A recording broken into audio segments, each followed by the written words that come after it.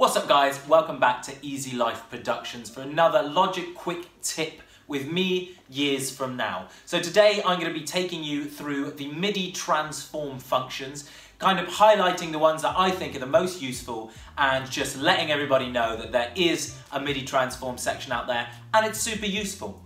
Let's get into it. So here we are in Logic. I've just dragged in this simple MIDI file that has come from the Jariah Nadson Vintage Keys sample pack. It's super great, go check it out, link in the description. But what we want to do to start is get the piano roll up. So you can either press P or double click on it. And down here you'll see this functions menu. And under this we have MIDI transform. Now these are all super useful things that you can do to the MIDI to make your life a bit easier. I'm just going to run you through the ones that I think are the most useful, and you can, in your own time, check through the rest. So, without further ado, let's start with fixed velocity. So this is super useful because having a velocity sensitive keyboard is a must.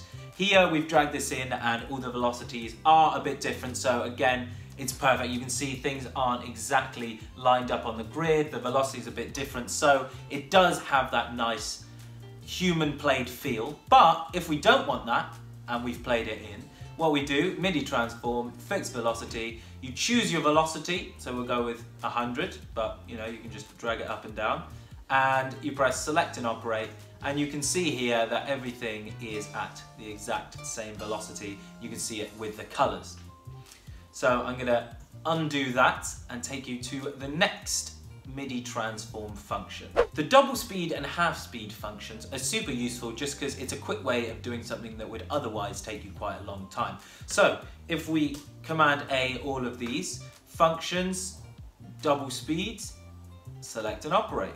Now it will go twice as fast, so let's hear that. As opposed to its original.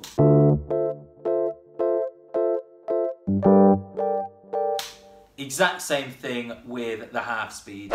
So next up, I would have to show you guys the MIDI transform humanize tool. This is super useful for when you've played something in on a MIDI keyboard that maybe isn't velocity sensitive, or on a smaller keyboard, or on your laptop.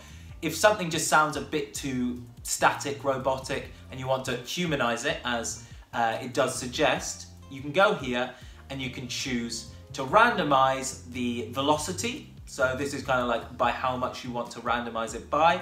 You can randomize the length of the note. So if you don't want them to all stop at the same time, you can randomize this and they will all kind of lengthen out, shorten out a little bit.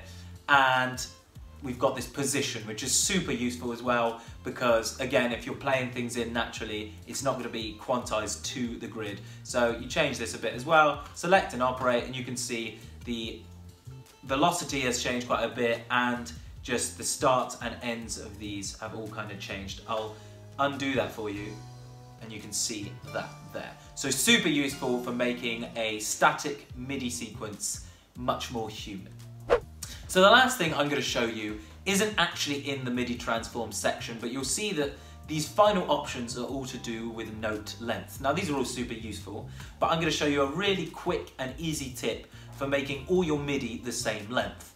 So all of these have been quantized to the bar and they're all different lengths. If I grab and drag like normal and press Alt Shift, I drag and they all become the same length. That's super useful just to make your workflow super fast, and if you need something like that done, you just Alt Shift, done. So let me know what you thought of this quick tip. We're trying to keep them nice and snappy. Remember to like, comment and subscribe. Comment with anything that you want to learn in Logic or Ableton and we'll reply, and if it's good enough we'll make a video and shout you out. Thanks a lot and we'll see you next time. That was easy.